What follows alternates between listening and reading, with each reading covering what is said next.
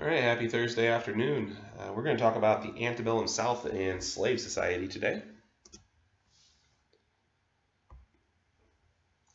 Now, it's really important to know that life as a slave is difficult to summarize because everybody's experience was different. The experience of slaves that depended on who the owner was, how the owner treated them, the types of work that the slave is going to perform, what type of agriculture, if they're going to live in the city, if they're going to live in the country, if they're going to live somewhere in between. If they live in the upper South, meaning Virginia, Maryland, something like that. If they're going to live in the lower South, like Mississippi or Alabama, the experiences are very different. And it's also going to matter whether there are slaves nearby so that there's camaraderie and fellowship, or if they live by themselves. What I'm really trying to say is slavery is very complex. Slavery is very complicated. So you can't just say this is what life was like as a slave. So I'm going to try to generalize it and just give you a good idea of what an average experience would be. Food, very basic. The average slave is going to get just the bare necessities. It's going to be a little bit of pork, cornmeal, coffee, molasses or corn syrup for sweetener. Most slaves are going to be allowed to have some sort of vegetable garden where they can grow their own food. And a few very, very lucky slaves are trusted enough to hunt for additional meat, but that's very, very few. Clothing, once again, bare minimum. We're talking a couple of cotton shirts a year. If you're a woman, you get a couple of dresses. If those shirts or dresses wear out, you don't get new ones. You have to mend and fix what's broken. So you end up with clothes with patches in them and holes in them. Men are issued a couple of burlap sack canvas pants. If you've ever felt those really rough burlap potato sacks, just imagine having to wear those for your pants or for your underwear. Once again, a couple of pairs of those. And if there's a hole that develops in them, you have to somehow patch them. If you are a field worker, you're probably going to be given a straw hat to protect you from the sun. And you don't get shoes unless the weather gets cold because shoes are expensive.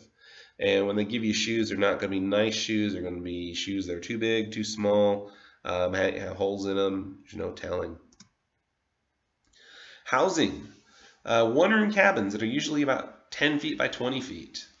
That's the size of like a living room or a bedroom today.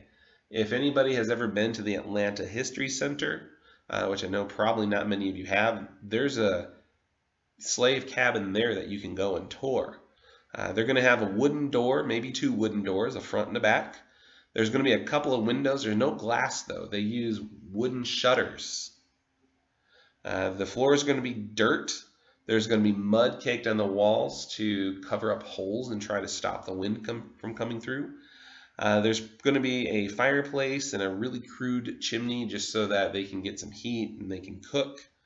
Furniture is handmade. The cooking utensils are usually handmade. The beds are going to be made out of straw, and this 10-foot by 20-foot bedroom basically is going to be shared by two families. There's also a lot of disease. Think about it. The poor diet means that their immune systems aren't very strong. No shoes, so who knows what they're stepping in and stepping on.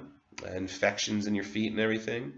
Crowded housing means that diseases are going to spread very quickly. The infections are going to be very severe. They did not know anything about social distancing. Work patterns in agriculture. But before I do work patterns in agriculture, your secret word of the day is cat, C-A-T. Now, why cat? It's because I have a lazy cat sleeping right in front of me. So I'm going to make that the word of the day, cat, C-A-T. Now, work patterns in agriculture. There are two different types of labor that agricultural slaves would be doing. One is called gang labor, and the other one is called task labor. In gang labor, everybody works together. This is what you typically think of when you think of slave work. Men and women are both working in the field. They're out there working together, but they're doing different jobs. The men might be picking the cotton, the women might be tearing out weeds, or the women might be hoeing the grass while the men are putting down pest repellent, things like that. And gang labor is going to be seen most often where cotton and tobacco are grown. The big field jobs, that's cotton, tobacco, that's gang labor. Task labor, you're going to find that a lot where rice and sugar is grown, things where you have to do individual tasks or separate tasks at the same time. So individuals are given a task, individuals are told to complete that task, men and women are working separately doing separate things.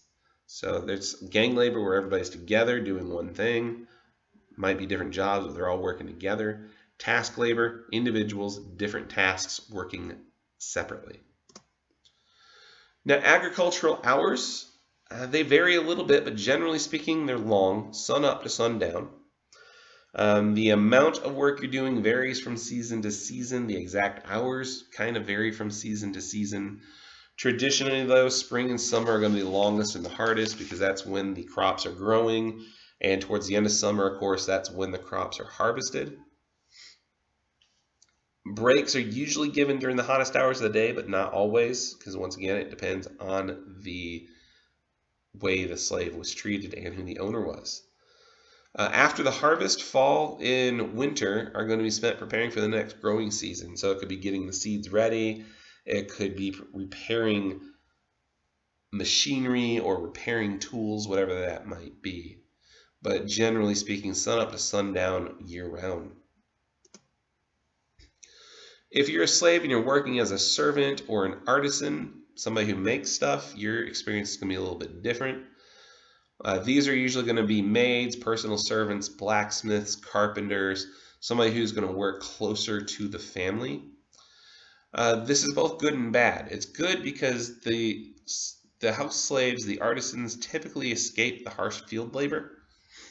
They have it, I hate to say a little easier, but they don't have it, they have a different type of heart, I'll put it that way. But it's also bad because they're in closer proximity to the owners. Their behavior is much more closely observed. They can get in trouble for the smallest thing. And then there's also the additional hazard of unwanted sexual advances. Generally speaking, not always, but generally, the house slaves are going to be better off than field slaves, but not always. Then you even have some slaves that are going to work in cities and work in industries. These could be household slaves in the city, could be tinsmiths, coppersmiths, silversmiths, carpentry, shipbuilders sometimes, industry workers. They typically have the greatest freedom of movement. Like in the city of Charleston or in Savannah, a slave would go do the shopping instead of the woman of the house. Some slaves are given work in factories, in mines. They can cut down lumber or work in lumber yards, but they don't get any money for their services. All that money goes to their owner. And the more skilled you are, the more value you have. There's evidence of slaves in Charleston having value of up to $25,000, and that is like 1800s money, which is a couple million today. So I don't know how they managed to put a value on a person's life. I guess it's because they looked at them as property and not people, but there were some slaves that had values that today would be millions of dollars. Now, controlling slaves. The physical condition of slaves is very comparable to the physical conditions of yeoman farmers, remember those are independent farmers, and poor whites. The physical condition is pretty similar to poor white people, but the physical control is much different. Yeoman farmers, poor whites, independent, free, they can do whatever they want. Slaves, even though their physical condition is the same, they are subject to physical control. Slaves are whipped, slaves are caged, slaves are branded, they're denied food. Their well-being is controlled by others. There's a famous Supreme Court case from the Supreme Court of North Carolina. It's called North Carolina versus Mann, and it's in 1830. The North Carolina Supreme Court rules that slave owners have absolute authority over their slaves. And no matter what a slave owner did to their slave, they could not be found guilty of violence. So a slave owner could slap a slave, break a slave's leg, even kill a slave, and that person could not be found guilty of violence because a slave was considered property.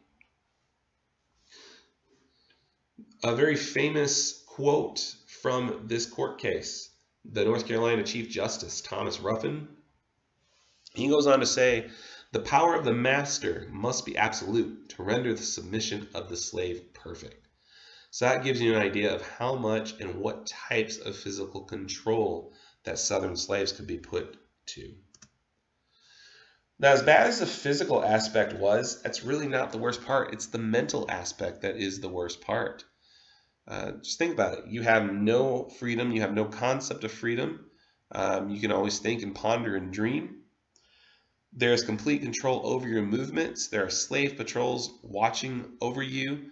You never know where they're going to be. They're always searching for runaway slaves and missing slaves. You could have papers giving you permission to go to town, and they could still stop you, search you, and accuse you of being a runaway slave. You're forced to submit to every demand of your master. Anything your master says, you must do. And there's all that uncertainty. You don't know what's going to happen about your future. You don't know if your family's going to stay together. You don't know if you're going to be safe, if you're going to live, if you're going to die, if you're going to get food. As bad as the physical aspect was, in many ways the mental aspect is even worse. Some masters were viewed as good because they treated slaves as valuable property, and then there were some masters who were viewed as bad because they treated slaves as replaceable property. But notice, no matter whether they were considered good or bad, the operative word there is property. Slaves weren't seen as people. There is a lot of resistance that happens. For example, there's some individual resistance. One individual resistance that I didn't put into the PowerPoint, but I'm going to tell you through this lecture, is a persistence of African culture. The slaves tried to hold on to their way of life, their history, their religion, their family roles, their gender roles. They try to hang on to the way things were.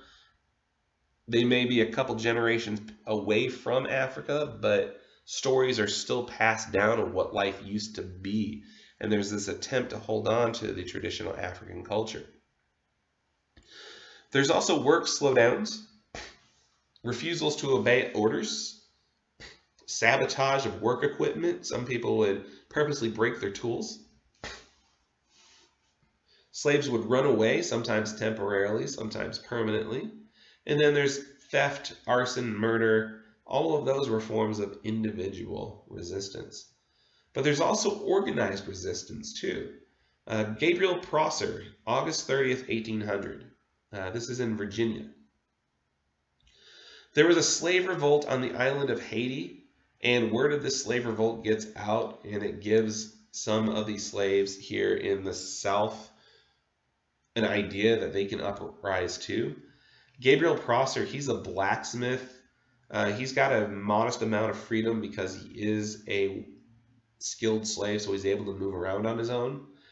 And he and his brother plot a plan to lead slaves into Richmond, Virginia, burn down the city, and then start a larger uprising, a rebellion, if you will. Well, Prosser manages to gain support of about 50 or 60 slaves. Estimates are that as many as 1,000 other slaves knew about it but weren't going to participate. The plan leaks out. Gabriel Prosser has to put his plan into action too early. The plans to burn Richmond fail because it's raining and it's wet and it's hard to burn things when the rain's going on. The leaders of Gabriel Prosser's rebellion are rounded up. Prosser and his brother are executed, and then other people are executed as well for knowing about it or participating in it, and then even more slaves are sold to the deep south to Alabama and Mississippi, where they're treated very harshly. There's also Denmark Vesey. Denmark Vesey, he was a free black. He won his freedom in a lottery in the 18 teens. And he still lived in Charleston, South Carolina, even after getting his freedom. He's still associated with some of his old slave friends. And he planned a rebellion in Charleston that was supposed to happen in 1822. It's estimated that as many as 3,000 slaves knew that this was going to happen and were willing to participate. But his plan got leaked. He and some other leaders were rounded up and executed, and his rebellion was put down very harshly. And then probably the best known rebellion before the Civil War is Nat Turner's Rebellion, and that was from August 21st to August 23rd, 1831. I was in a place called Southampton County, Virginia. It is southern Virginia, right along the North Carolina border. Nat Turner, he is somewhat educated. As a kid, he becomes a preacher. He's able to have freedom of movement because he is a preacher. And he plans for a long time on how to revolt. He really thinks this out. He is much more educated than the average slave. He knows how to read. He knows how to write. He gets a group of about 100 slaves to rebel. They kill about 60 people before they are caught. The slave rebellion is put down 2 days after it starts. 200 blacks are executed, including many who knew of the rebellion but didn't actively participate. And this Nat Turner's Rebellion is what slave owners are going to think of when they think of slave rebellions. And because Nat Turner was somewhat educated, he did know how to read, he did know how to write, education for slaves is almost completely stopped until after slaves gained their freedom. Now, there are other slave rebellions out there, but these, I think, are probably the biggest three that you need to know. All right, so that is it for today. Make sure that you check the course calendar, get all the work you are supposed to do done for this week. Also, make sure that you get the secret word quiz done. Remember, there's a secret word for last video lecture, and then the secret word for this video lecture as well. All right, we'll talk to you soon. I hope you have a good weekend. Bye-bye.